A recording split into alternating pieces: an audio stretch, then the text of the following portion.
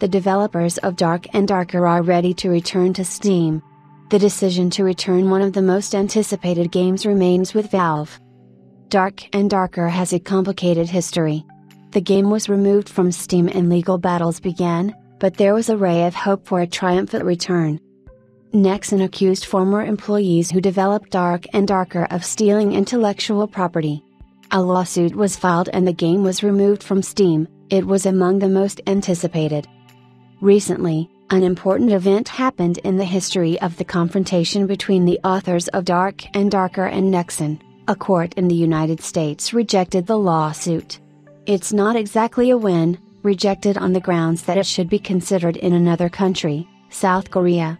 The document also notes: Nexon has shown a clear preference for asserting its rights in Korean courts, as evidenced by the choice of court closet rights in the employment contract. On Discord, one of the developers, in response to the question of whether Dark and Darker will return to Steam in the near future, stated, "We hope so, but it will be up to Steam, Valve. However, we understand and respect their decisions because we understand the concern that surrounds us, the litigation."